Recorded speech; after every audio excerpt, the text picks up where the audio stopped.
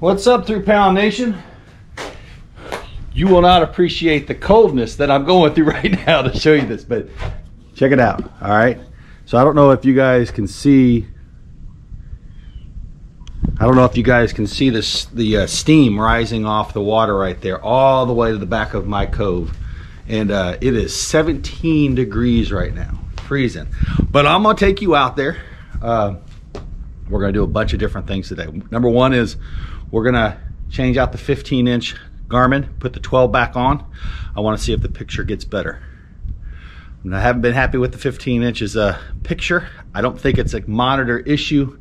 I really do think it's a transducer issue. So I'm going to put the 12 on and check it back out.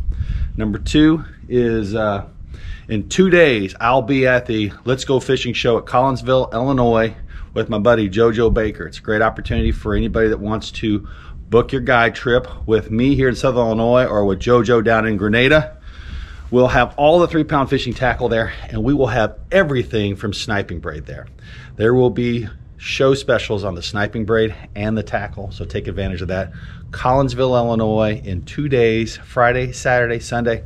I will be there, and hopefully I'll have recovered from what we're about to experience on this episode. So let's get down there. All right, well, one of the best things about, you know, obviously having an 8600 is the hookup's very easy. All I have to do is take this gimbal off, and then we will see whether or not it's a monitor issue or if it is a transducer issue, which again, I think it is a transducer issue. I really do want to use the 15. So some people are going to be questioning, well, what was wrong with your what were you seeing? Well, I was seeing a lot of ghost trees, a lot worse than I had seen in the past.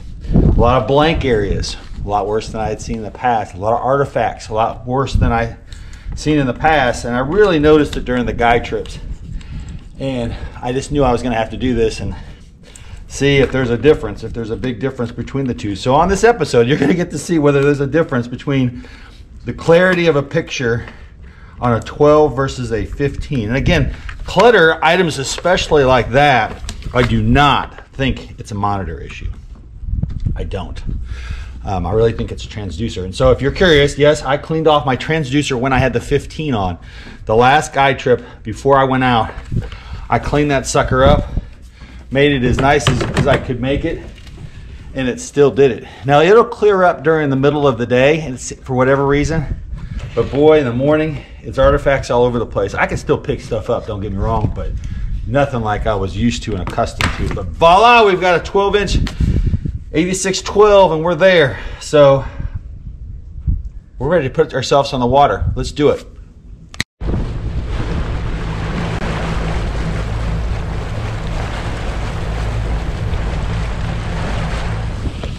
All right, I already think I found out what the problem is.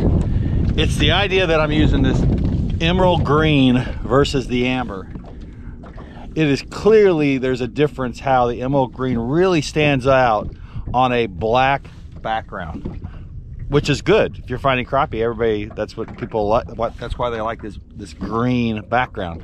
But amber kind of more fades into it, so you don't see it as much. So I'm going to show you the difference in what you're seeing on this 12-inch screen here. So it's funny how cold it's been, guys. I mean, I literally just got out here and the battery on my GoPro died.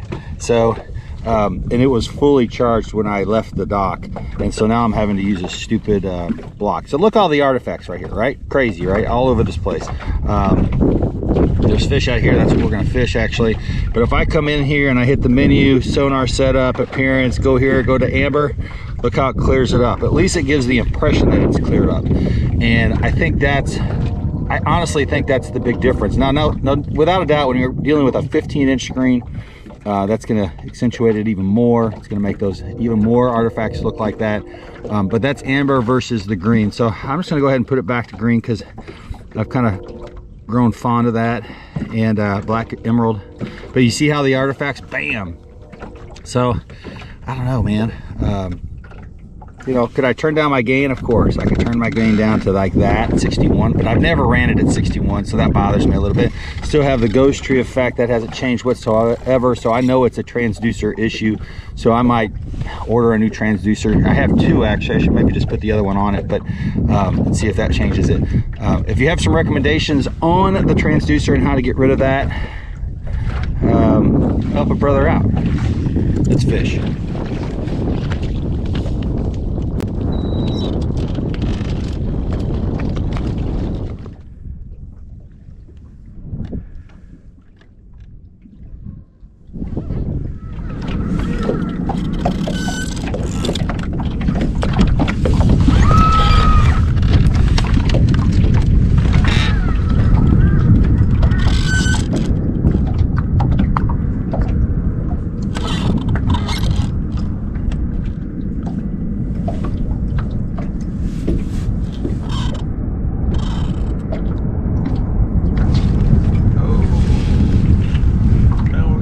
First guest on 3-pound fishing.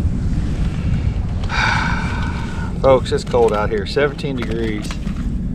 About a 5-mile-an-hour wind right now. The nice thing is that the wind is supposedly going to die down, and the wind is actually going to reverse today. But it's going to die down, which makes it a lot easier. Water temperatures up near the main part of the lake is 51 degrees, but 39, 40 when I was back there. I've kind of had to look around a little bit for the fish, which is what you do if you haven't fished for a couple days, which I hadn't, so I had to kind of look around for them, but I found them. And what's nice and cool is that there's some other diehards out here. Maybe only 2 boats, but these are extreme temperatures. My eyelets are freezing up. I get a lot of questions about braid and cold temperatures. I haven't had a problem yet, but I can see it being a, you know, it absorbs water, so I would assume that it freezes on your reel, but I haven't experienced it yet. So, we got steam everywhere. Overcast day, and we're just getting out here to enjoy the winter here before you know, who knows if the lake freezes over this year or not. But let me show you what I'm seeing right now. Okay, so right there, that's a good image. Those guys are moving, and they're catchable. You know, they're not moving too fast, but they're just out there stacked up. I'd like to get rid of this. I'd like to get rid of this power block. Maybe if I get enough charge on there, it'll stay long enough where I can put you guys up there and show you stuff. But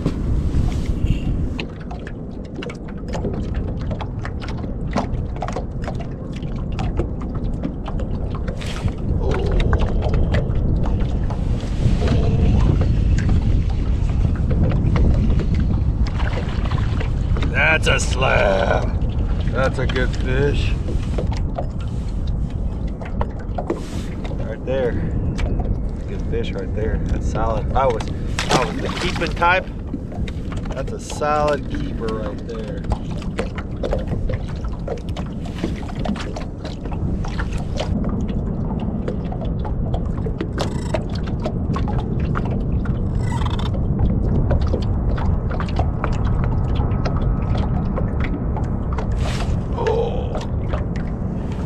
A big part of crappie fishing now, it seems like, is playing the fish, which I think is it's just truly amazing. Right there, good fish. You know, when you see a fish coming towards you, speeding it up, dropping it right in their mouth. This is now a tactic, and that's what I did there. All I did was I basically let it drop real quick, and he couldn't help himself. It came right in front of his face. Alright, for those guys that just got to see it, that's what I'm fishing right there. Those fish are down there. I love that type of fish right there when they're on the ground. Big time advantage. I feel like there's a better chance of them feeding when they're like that. If they're up there in the water column more schooled up, especially if they're wiggly or faded. That means they're moving. They're not going to bite as much. So we're gonna, I'll put you guys up real quick, see if how long this lasts. It might not last long, but I know there are a lot of people there that don't like to look up. I get those comments, it drives me nuts. But folks, it's a free video. Appreciate the video. Sometimes we're gonna try this view right here real quick.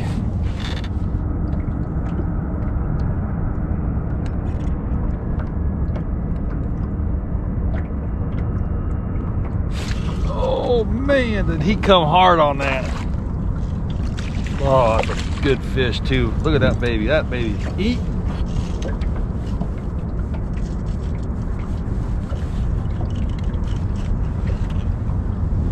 Now again, I'm just casting that sniping braid, flipping it. It's so smooth. That's a solid fish right there. That might be our picture fish for the thumbnail right there. Bam. Great fish. Look how fat the belly is. Gotta love it, folks, right there.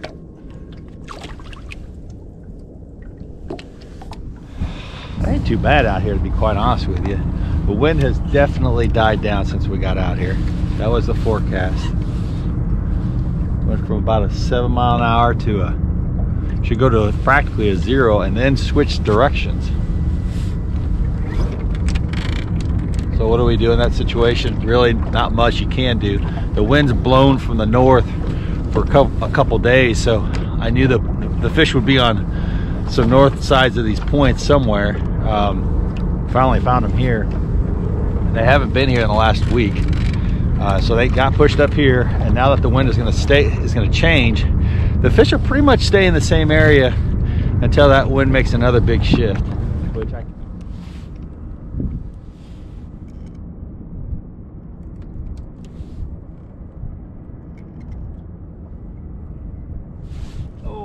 baby.